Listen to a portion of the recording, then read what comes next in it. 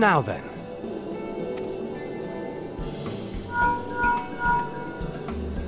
Tis I. The situation may be more complicated than we anticipated.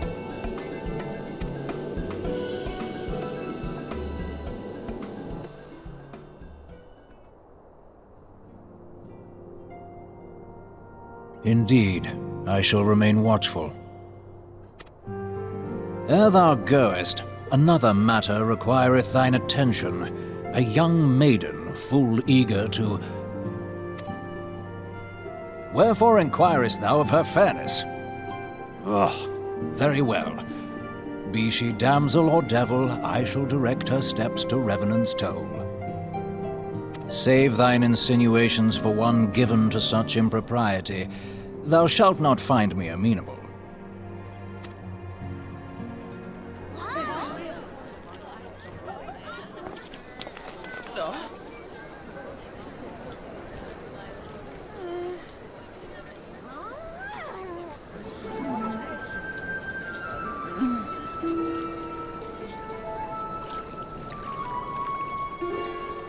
Far across the sea from the land of Domar have we traveled.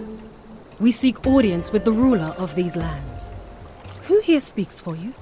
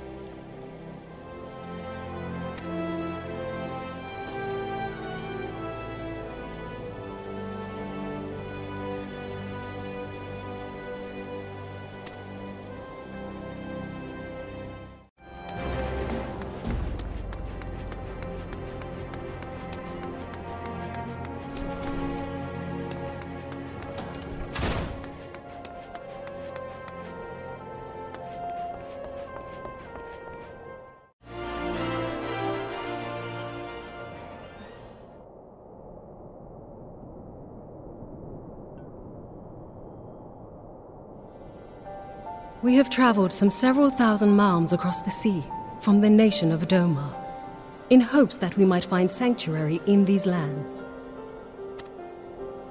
Sanctuary, Lady Yugiri?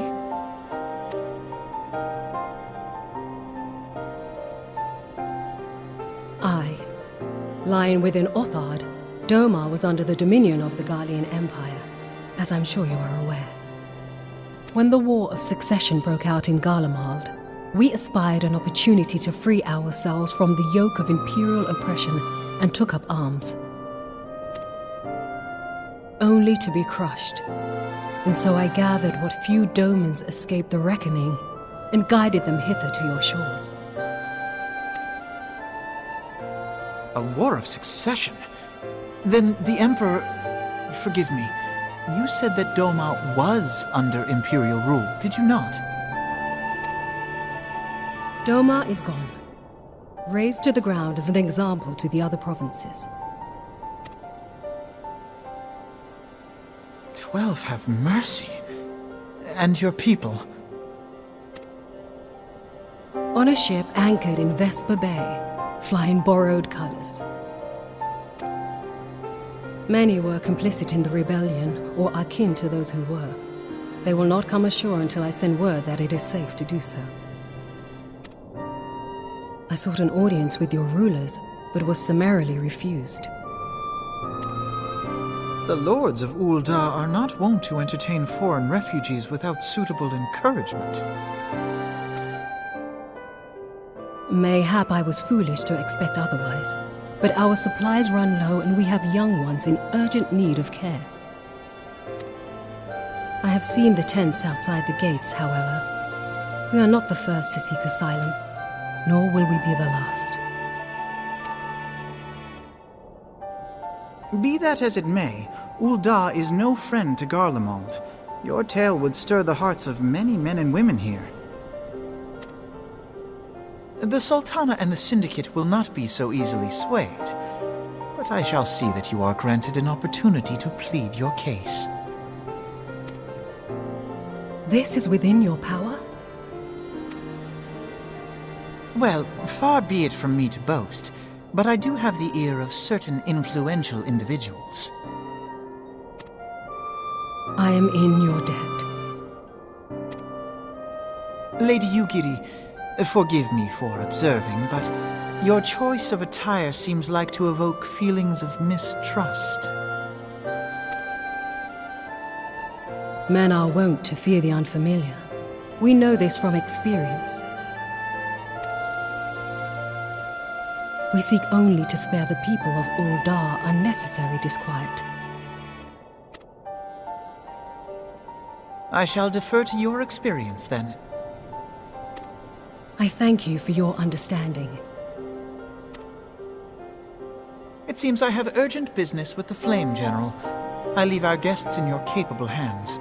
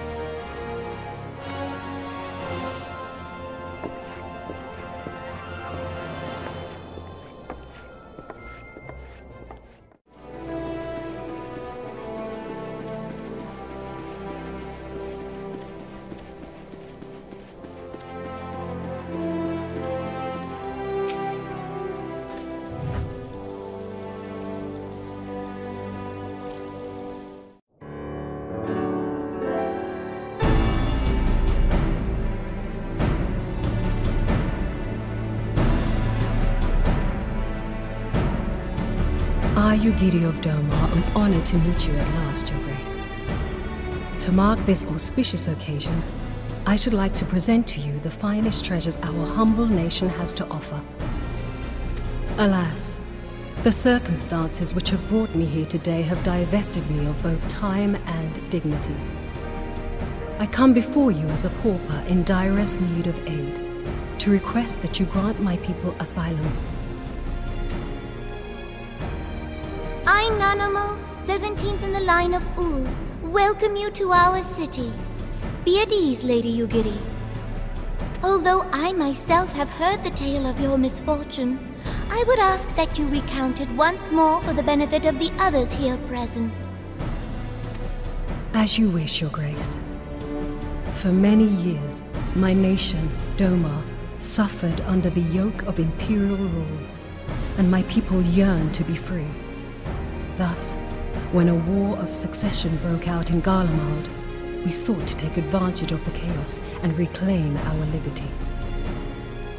Alas, our enemy proved less preoccupied than we had hoped, and our rebellion was put down in the most brutal fashion. Those who survived, how many do they number? More than 200 souls huddle within the cramped confines of our own galleon's hold. Yet this figure accounts for but one of a number of ships which escaped the purge.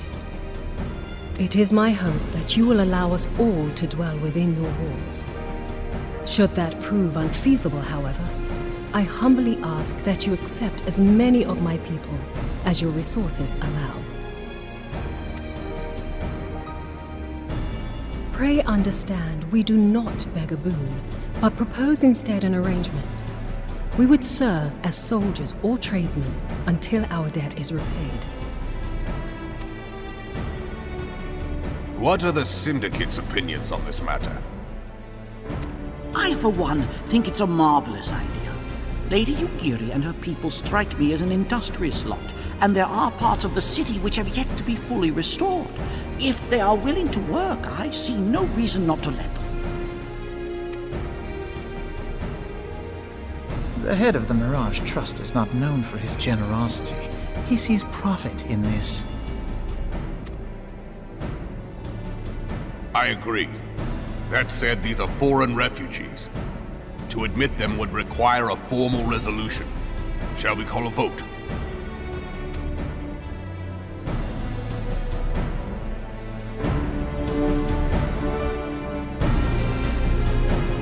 The law is the law. Lord Lolorito? Tell me, are you blind or willfully ignorant? Even now, our streets are choked with the displaced victims of the Calamity and Alamigan refugees.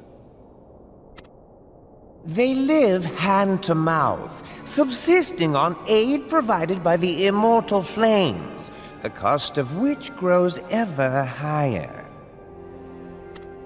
The wealth of Ul'dah is not without limits, my friends. And need I remind you that these refugees are prone to violence and criminal activity? You have all read the reports, I think.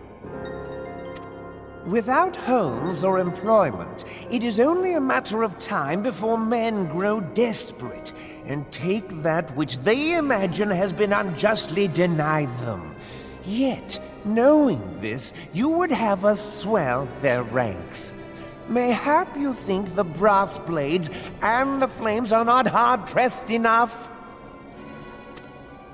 Some say the chairman of the East Aldenard Trading Company passes Gil thrice daily. This may explain how he came to be the wealthiest man in Ul'dah. Or it may simply be that he's ruthless beyond reckoning. Surely the Sultanate can support the few hundred domins Lady Yugiri represents. That our resources have been taxed, I do not deny. But we are hardly in danger of financial collapse. I move that an exception be made. An exception, Your Grace? I am suddenly reminded of a similar debate some years ago regarding a number of Alamigan refugees, if memory serves. What were your words that day? Ah, yes. The law is the law. And so our visitors remained in Little Alamigo. Mayhap our wise and benevolent Sultana would be so good as to enlighten us as to which other of our laws should not be upheld. Mind your tongue, Lolorito. My lord, I share your concern for the welfare of our great nation, but we must endeavor to take a longer view. You know as well as I that people can be a resource still more precious than Gil.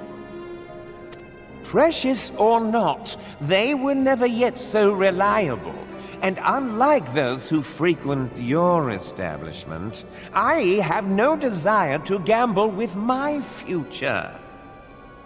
Ul'dah's greatest asset is, and has ever been, her material wealth. We risk this at our peril. One need only look to Teleji Adeleji's example for evidence of the danger in allowing sentiment to dictate policy. How far the vaunted Mirage have fallen, both in repute and profitability, since he began employing refugees. How I choose to conduct my affairs is not your concern, my lord. A proposal has been tabled. Given its urgency, I move we forego further debate and call a vote. To accept the Doman refugees or not. Those in favor, I bid you remain.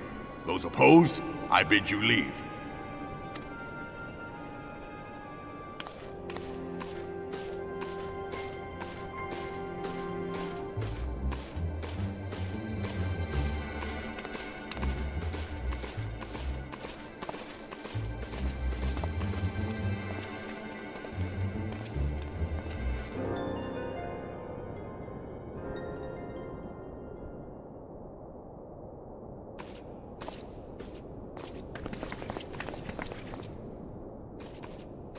Would that it were within my power to welcome you and your people, Lady Yugiri. As you have observed, however, my authority in such matters is regrettably limited. Without the consent of the Syndicate, I cannot act. I understand, Your Grace, and I appreciate all that you have done on our behalf.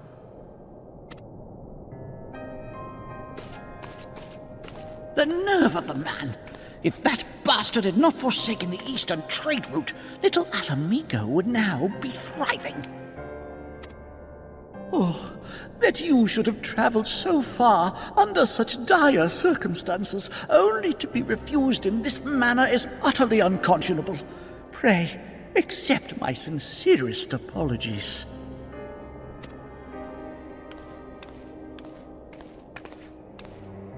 Now that the Empire no longer poses an immediate threat, they see little reason to maintain the pretense of unity. The Monitorists have grown especially defiant of late. Lord Lolorito most of all. But this is neither the time nor place for that discussion.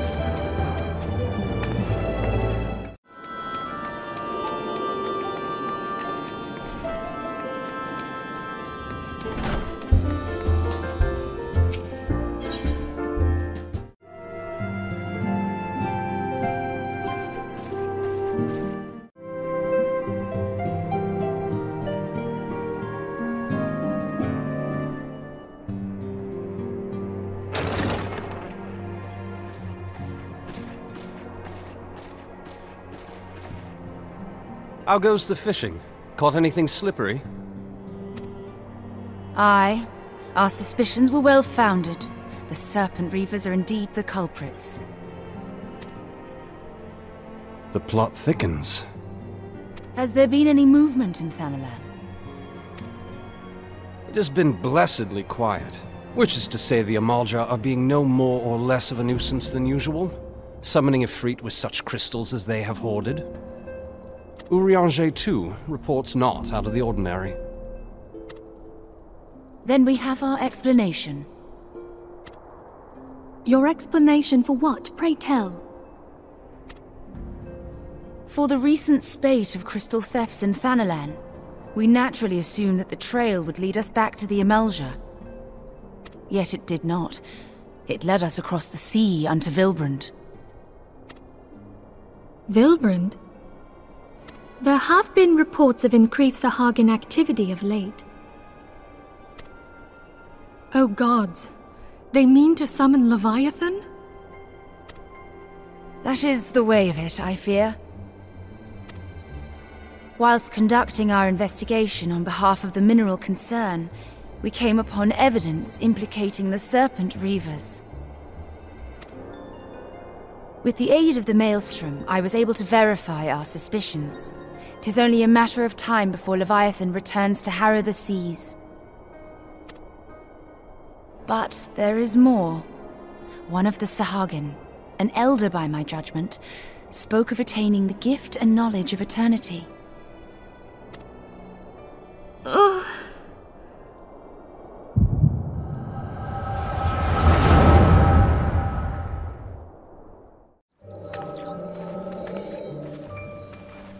Such a disturbance in the ether. If I did not know better, I should think this device defective.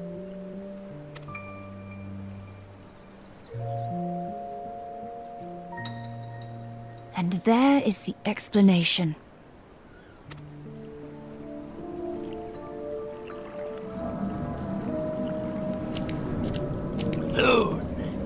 Soon it shall begin. Our Lord shall rise midst surging waves to wash away the finless ones.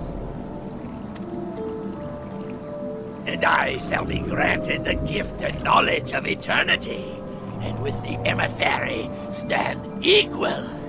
Then shall I know no cessation, no oblivion.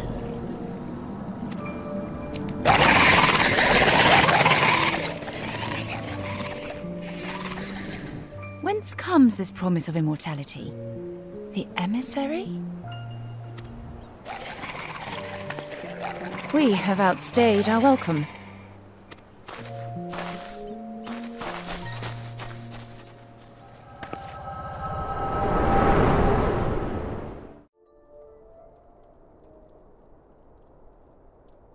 The gift and knowledge. Are the two of you quite well? You shared that vision, did you not? Even before the Sahagin made mention of the emissary, I recognized Elidibus's words. He is behind this. But surely it is not within his power to grant the echo. My lady, unless we act swiftly, Leviathan will rise again. The Admiral has already requested that we intervene to prevent this. Failing that, we are to attend to the Primal's extermination. She will have our full cooperation. Let us make haste to Limsa Lominsa. I mean to play a part in this mission. Tataru, pray, take charge in my absence. My lady, are you sure this is wise? I am aware of the risks, but there is something I must see with mine own eyes. The true nature of the echo. Very well. I shall not stand in your way. On the condition that you permit me to accompany you as bodyguard. Your company is ever welcome, Thancred. I take it something ill is afoot. Aye, a primal is about to be loosed upon Eorzea. A primal? A godlike being whose very existence is a bane upon the land. We scions of the Seventh Dawn are sworn to put an end to their kind.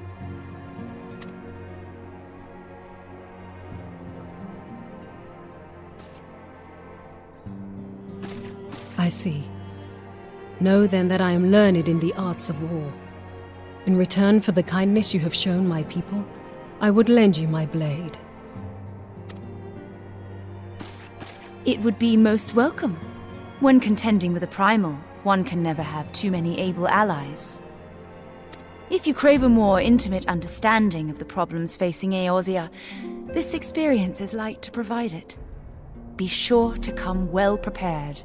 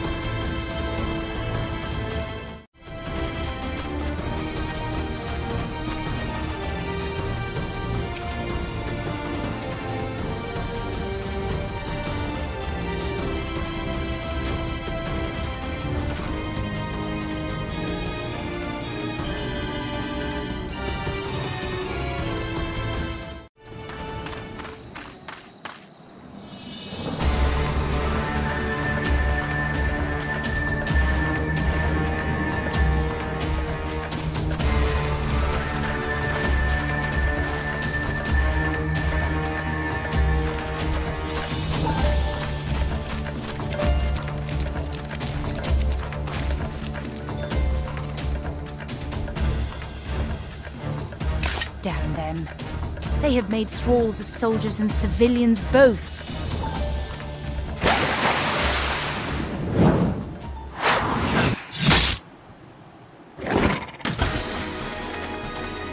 Did I miss much?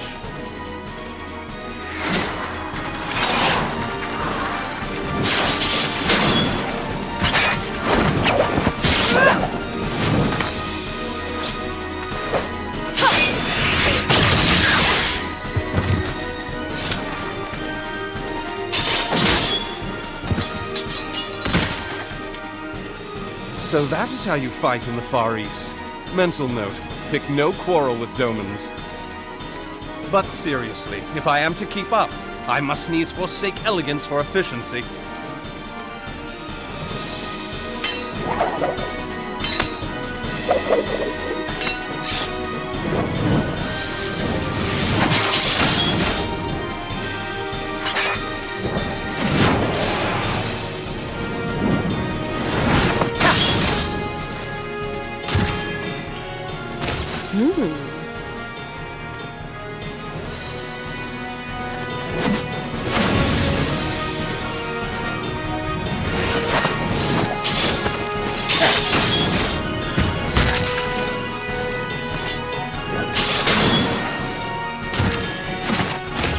To the Aetheryte!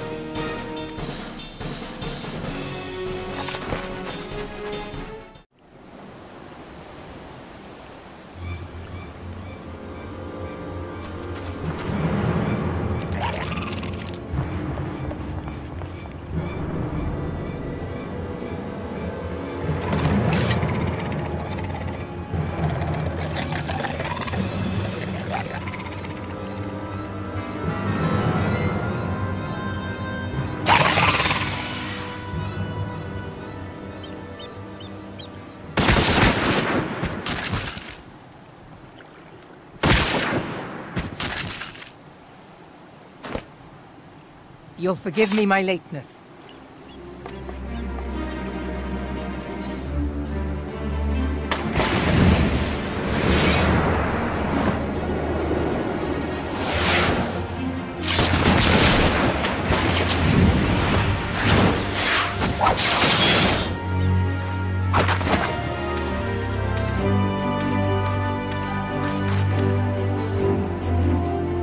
I've been something of a liability of late, I know. 'Tis high time I set about making amends.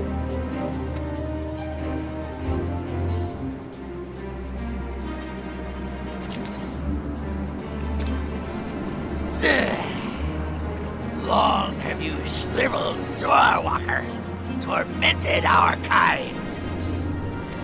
But no more! Your time is at an end! You shall perish with salt in your wounds and sea in your lungs. Lord of the world, hearken to our plea. Lord of the world, deliver us from our misery. Do you feel that?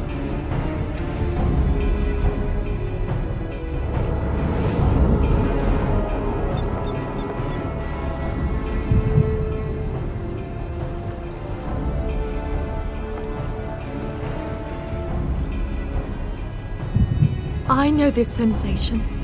It's the echo. What?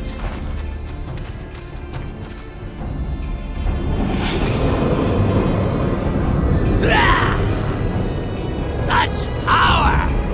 It is transcendent!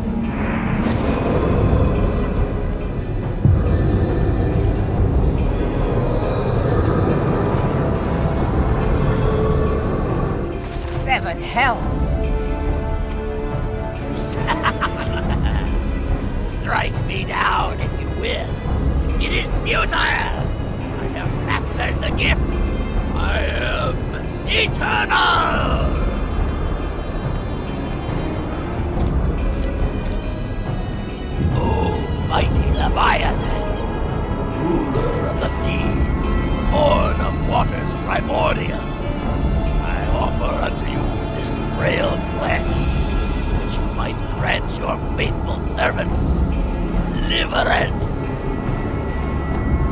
I beseech you, come forth!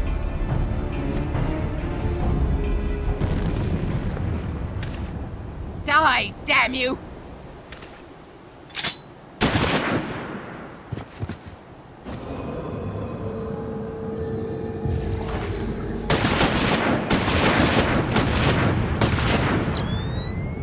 Foolish shorewalker! You cannot kill that which is eternal!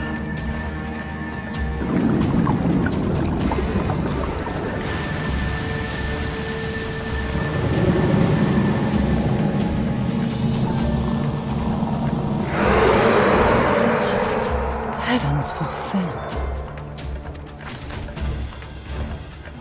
Damn it all!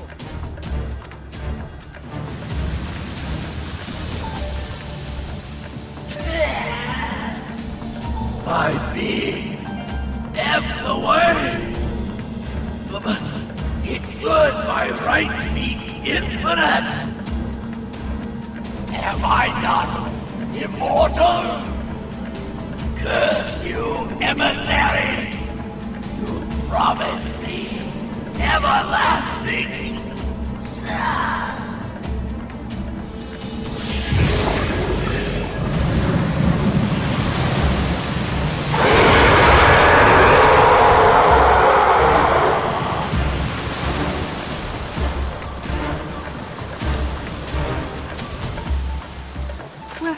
Where did he go?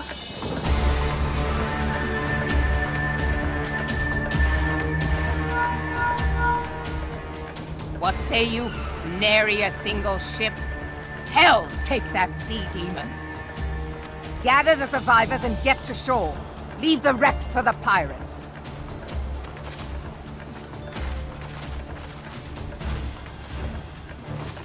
Leviathan wastes no time. The diversionary squadron is lost. For a mercy, 'twould seem the Primal now makes for open sea. But why does he not press his advantage? Unless... God save us! He means to unleash a tidal wave.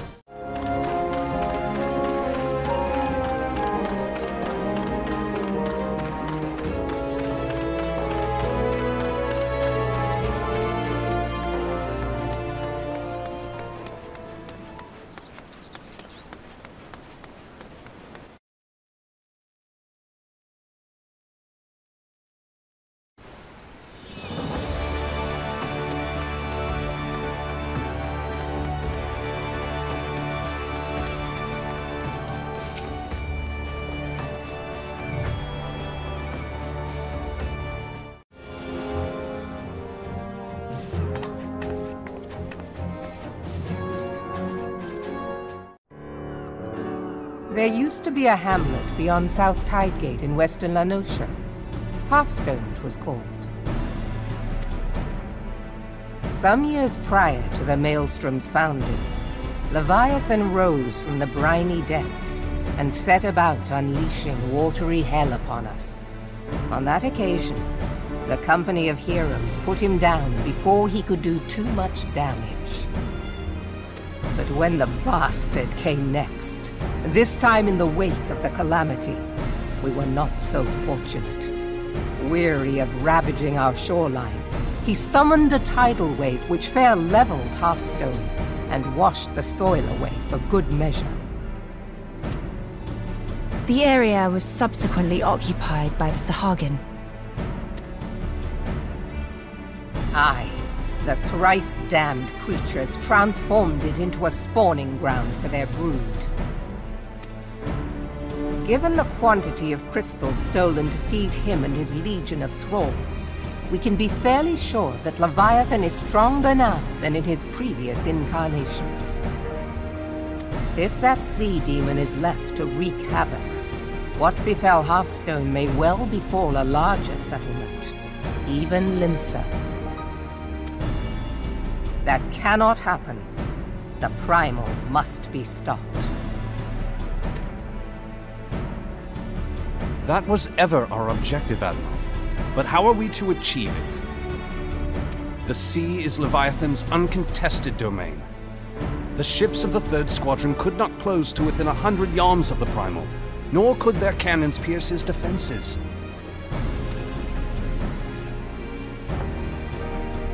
I have read the reports, Master Thancred.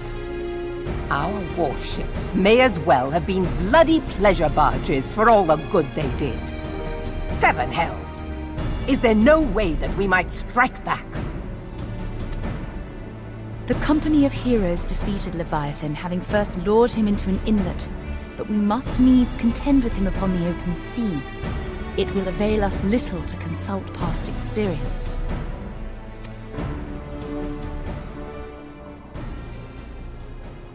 Admiral, if I may. Speak freely, Marshal. By all accounts, Leviathan's most formidable weapon is the very sea itself. Waves and whirlpools, tides and currents, all these things are his to command. The key to victory, I believe, lies in disarming our foe. This, in effect, is what the company of heroes achieved with their ruse. We cannot lure Leviathan from the sea a second time. But what if we could weaken his hold upon the element of water? I have heard of devices capable of such wonders. They draw upon the power of corrupted crystals, I am told. If mounted upon a ship, such a device might be used to prevent Leviathan from bringing the full force of the sea to bear against us, rendering him no more dangerous than any other sea serpent. Of course! Sid built a similar device to grant the Enterprise safe passage through Garuda's Tempest, did he not? Begging your pardon, my lady, but to give credit where it's due, this is something I heard from an old arcanist friend of mine. It makes little difference who thought of it first, so long as it works. Beg the specifications of this device from your friend, and I shall pass them on to our people at Naldic and Vermelis. But before we proceed any further, I would voice one concern. Piercing Garuda's defenses is one thing. Suppressing Leviathan's attacks, quite another. In matters of science, I am as a babbling babe, but I cannot well imagine that such a feat would be possible without a veritable mountain of corrupted crystals. The question being, do we have a ship big enough to bear such a burden? Mayhap not, Admiral, but two might.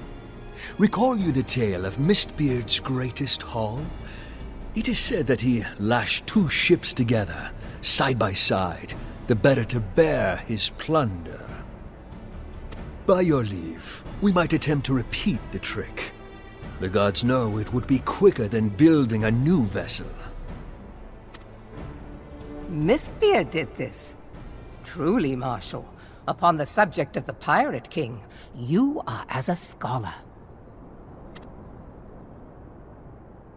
Now, from what I have gleaned of these matters, the device will need to be in close and constant proximity to the target. To wit, we must lash our twin vessel to Leviathan. This in itself will be no small feat. Ramming speed will be required, but given the weight of the cargo, that will only be attainable with the aid of a towing vessel.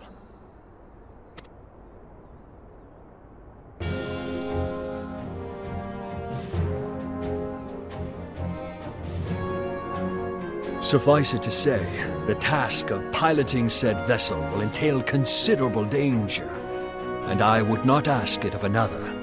I volunteer myself. It will be dangerous for all involved, but we have no better recourse. Very well.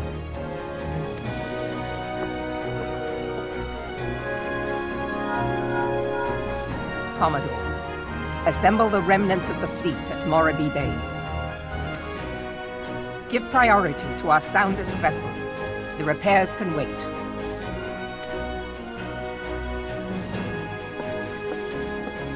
Storm Marshal Slafierson, command of the operation is yours. I want that twin vessel ready to sail post-haste. At once, Admiral.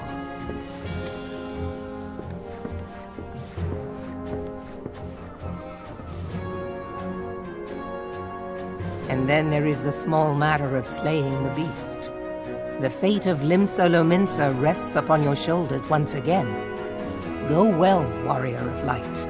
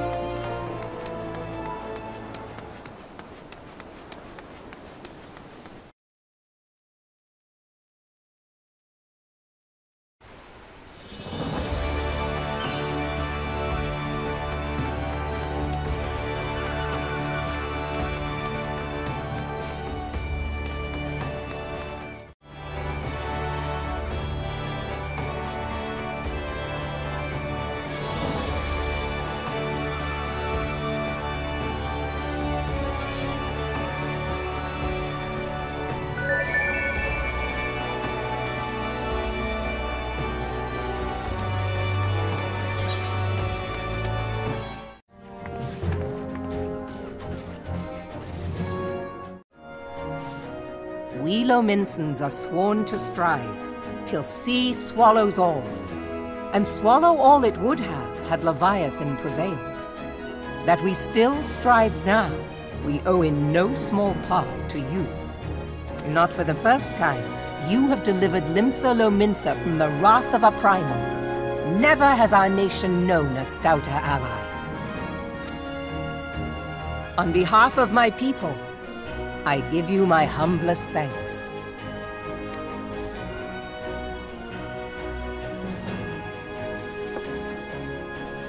'Tis meet that I give thanks to old Mistbeard, too, for his fine solution. Whatever else he may have been, 'tis clear he was a resourceful soul. Would that I had a man like him in my service.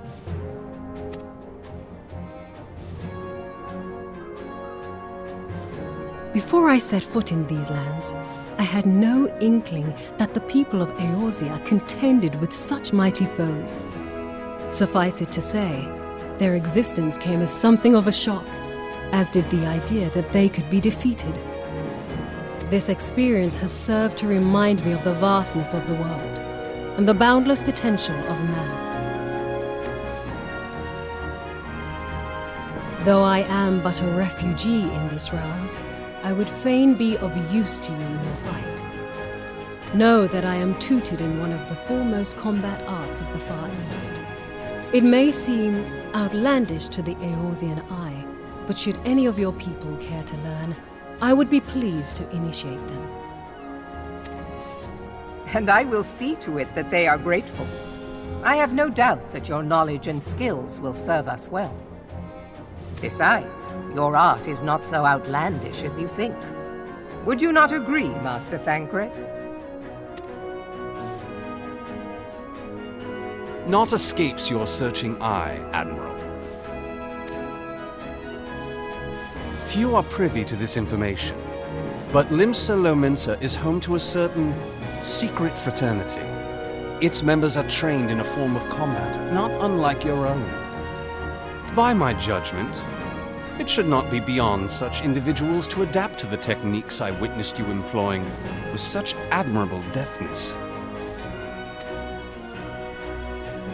I am heartened to hear this.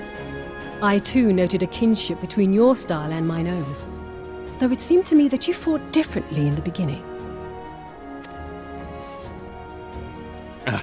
I suppose I did. What can I say? I'm a man of many talents. Though you may labor to believe in it, Thancred was once something of a scoundrel who fraternized with the criminal class in these parts. Yestola! You jest, of course. But for a chance encounter with Alphino's grandsire, he might never have left Limsa Lominsa, or received an education in Sharlayan, or taken up his post in Uldar, which is where he trained in the blade, lest you wonder.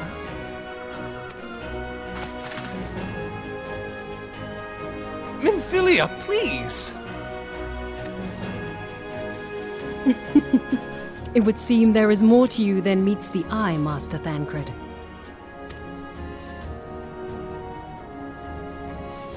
Lady Yugiri, I am told that you and yours came to Eorzea seeking permanent resettlement, and that many domins have since been engaged as frontier hands at Revenant's Toll. Moderna is many things, but a place of refuge it is not. Know that I would like nothing better than to furnish your people with a new home here on Lominsan soil. Alas, racked by instability as we are, our nation is in no fit state to take you in. Yet I'll not have it said that we turned a blind eye to your suffering. Until such time as we can do more, I pledge to send provisions. We are in your debt, Admiral. I realize that it scarce qualifies as repayment, but if it please you, I shall set about sharing my martial knowledge with your people at once.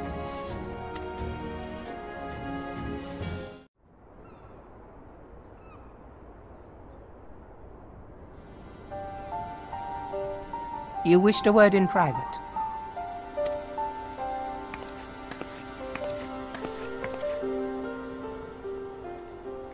The better not to spoil the festive mood. History repeats itself, Admiral.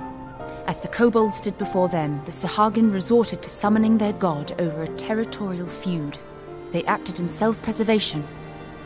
It may be that the Sahagin initiated this particular clash, but how it begins does not interest me so much as how it ends.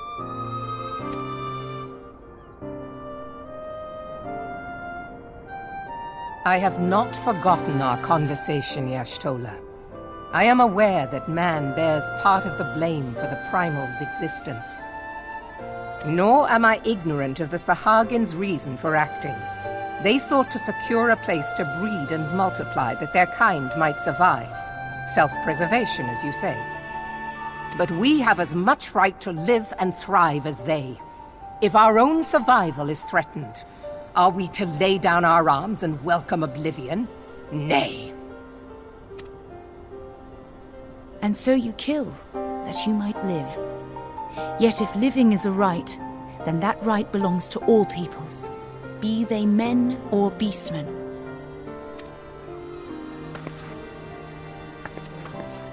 I'll not deny your reasoning. But when a storm gathers, it falls to me to see my people safely through it. That is my duty, and I shall do it.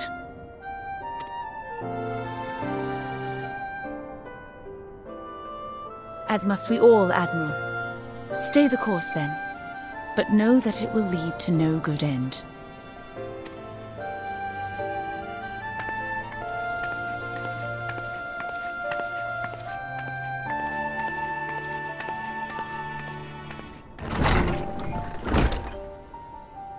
Man has ever put himself first and foremost. To justify his actions, he clads himself in the armor of righteousness, though it be a fancy of his own making. In this, mayhap the Garleans and we Domans are not so different.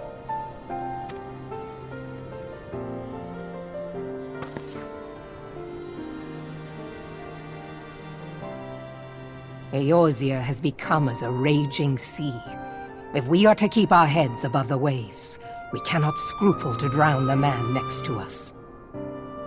When hopes of coexistence founder, strength must determine who has the greater right to live.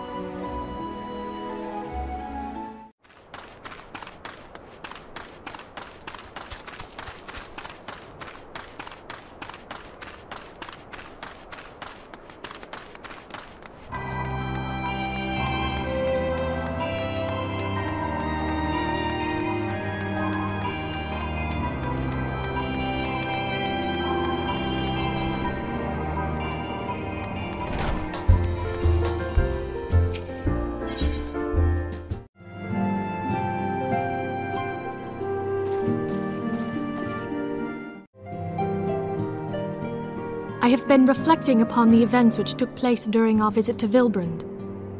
If you have a moment, I would share my conclusions with you. Please, bear with me. When the Sahagin Elder summoned Leviathan, he employed the power we have come to know as the Echo. Though I cannot well explain the how of it, it would seem he became immortal in so doing. When the Admiral subsequently slew him, his spirit emerged from his lifeless flesh, a consciousness shorn of physical form. Thus transfigured, he took up residence in the body of his minion with the ease of a man donning a favorite glove. Long have I known that the Echo allows one to pass through the walls of a man's soul, but never did I imagine that it could free us from our own flesh, nor less that our souls could then occupy the next corporeal vessel to take our fancy. It was of this that Elidibus spoke, an existence which knows neither cessation nor oblivion. And yet, though the Sahagin had mastered his gift and thereby become immortal, he was by no means invulnerable. As we both bore witness, he was ultimately absorbed into Leviathan. And the import of this observation? If the Ascians' mode of existence is indeed the same, it can be inferred that they too are not invulnerable, that they can be destroyed. There exists a legend which tells of souls who are reborn upon the cusp of each umbral calamity, that they might stay the encroaching darkness.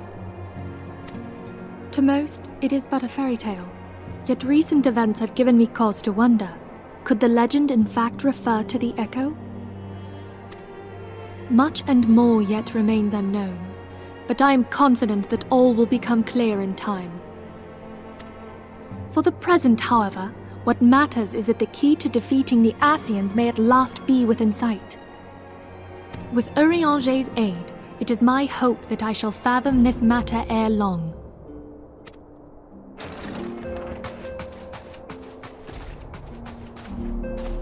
Oh, I was just about to send for you, my friend. Is Artemis? Grave tidings from the Sharlayan motherland, my lady.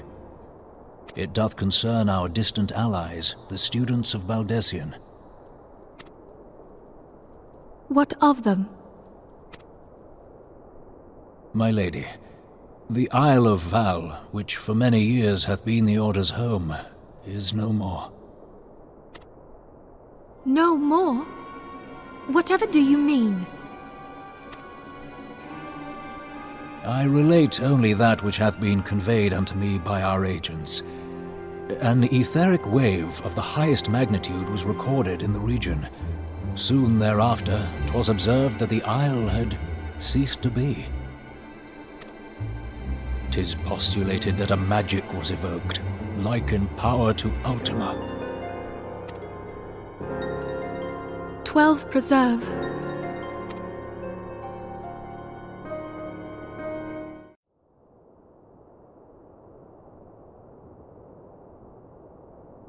If there are no other matters, I move that today's meeting be adjourned.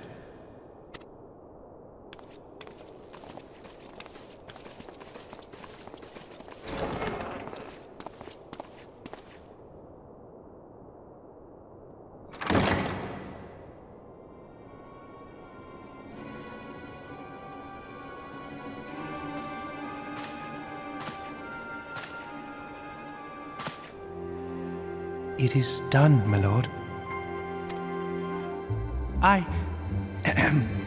Forgive my impertinence, my lord, but these orders, I am uncertain as to what end they serve.